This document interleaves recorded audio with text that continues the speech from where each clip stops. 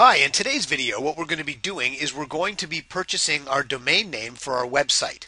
So here we are at GoDaddy.com. The reason why we're at GoDaddy is this is the domain name reseller that I use. I use them because they often have specials, their domain names are fairly priced, and I've never had a problem with them. I believe they advertise 99.9% uptime. That's something I believe just because I've never had an issue. With that being said, you can use absolutely any domain name reseller that you like. Most of them will have the same interface that we're going to be using today in order to purchase your domain name. So I'll leave a link for GoDaddy at the bottom of this video if you would prefer to use GoDaddy, and if not, feel free to use any which one that you like. And here's how to go forward. So you just come up and when you get onto this page, which is just straight up GoDaddy.com, you're going to create an account. Okay? There's a whole bunch of comprehensive information here that you want to fill out. And the reason why you want to fill it out is because this is what's going to give you ownership to your little piece of the web, which is going to be your domain name. Okay? So please fill this out as comprehensively as possible. And once that's done, then you're going to be able to get to your home page, which will look like this. So what you want to do is you want to go down to start your domain search here, and you just want to put in, first you want to pick your modifier, okay? It's .com is the default, but you can also pick up .co, which is a new modifier or newer modifier. And there's .info, .net, .org, .me, .mobi, .us, .tv. It goes on and on. You can pick any that you like. There are some restrictions on which modifier you can purchase. You can only buy a .ca if you're in Canada. You can only buy a .us if you have a US mailing address, and so on like that. But pretty much as far as buying a .net or a .com or a .info or a .biz, you can be in any country, and that's quite all right to buy. So put your domain name in here that you wish to purchase. So we're going to put in Rob's Rockin' Rollerskates.com, and I'm going to hit go. Okay, and it takes me to this page, which gives me a big check mark saying robsrockinrollerskates.com is available. So I can purchase that right now, the .com, or I could purchase any of the others except for a .us because I'm in Canada, and use one of those modifiers. Now, I'm just going to take a second to go over modifiers. .com is the most popular modifier because it's the oldest. It's the original. So a lot of people feel that it's the most valuable modifier that you can have. It is because if someone is unsure about what to type in, so let's say I just told them that my web address was Rob's Rockin' Rollerskates. Okay, but let's say I didn't purchase .com. Let's say I bought .ca. Okay, the person is going to type in. If I don't tell them the modifier, they're automatically going to type in .com because that is what we're conditioned to do. So in that sense, a .com is a little more valuable.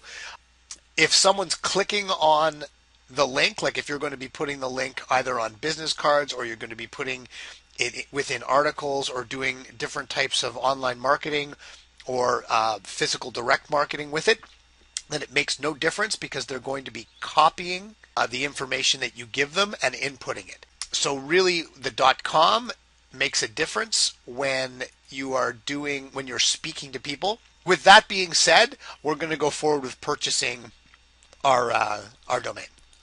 Okay, so I'm going to buy the .com. Okay, and now it's over here in my little shopping cart. One domain pending registration, which is robsrockinrollerskates.com, and I'm going to continue to registration.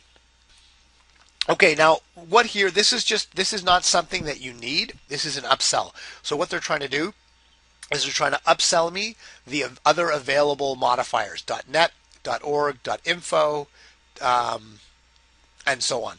If you're interested in purchasing these, by all means, this is a good time to do it because they save you 62%. Okay? For this case, I'm going to hit no thanks, which is probably what the majority of you are going to do.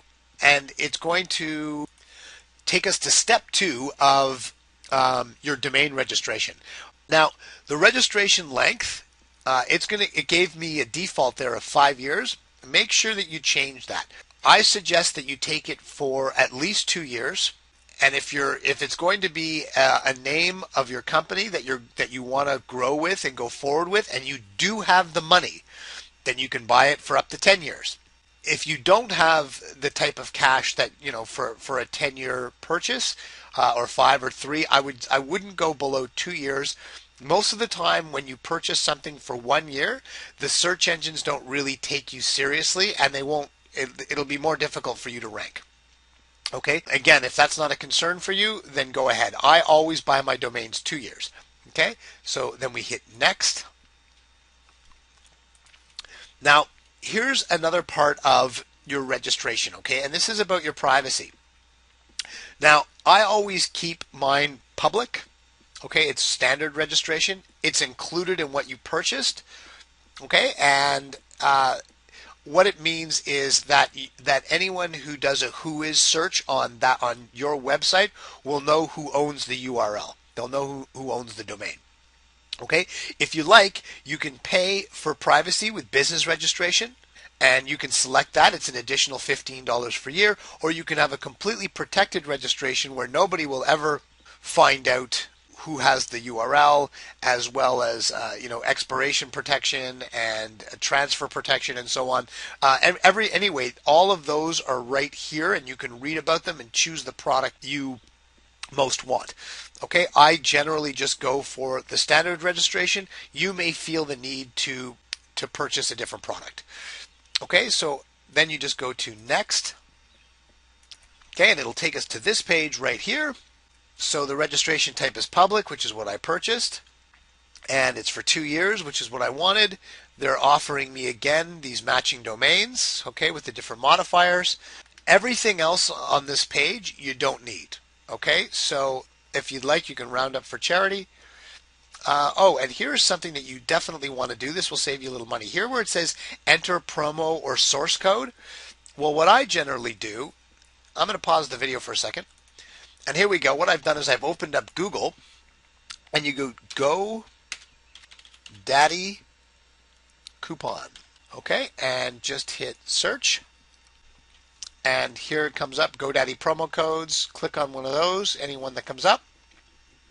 This is 10% off the order, and there'll be a whole bunch of different ones here. 20% off, and it'll tell you down the right-hand side the success rate. So this one is 100% successful, so is this. These ones all seem to be 100% successful.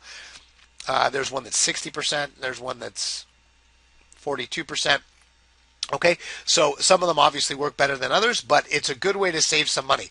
Even if you save, $5 or $10, this only took a few seconds, and you just made that savings. So what I did is I went to Google, I typed in GoDaddy coupons, and I just picked a site and went and got them.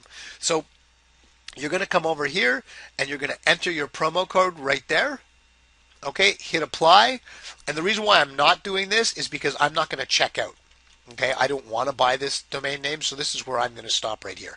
Okay, so pretty much what you do is you put in your coupon code. There's going to be your order total. Okay, and you continue to check out, and it's going to take your information. You can pay PayPal, or you can pay any form of credit card, I believe. And then the domain name is going to be yours. So congratulations, you've just purchased your website domain name.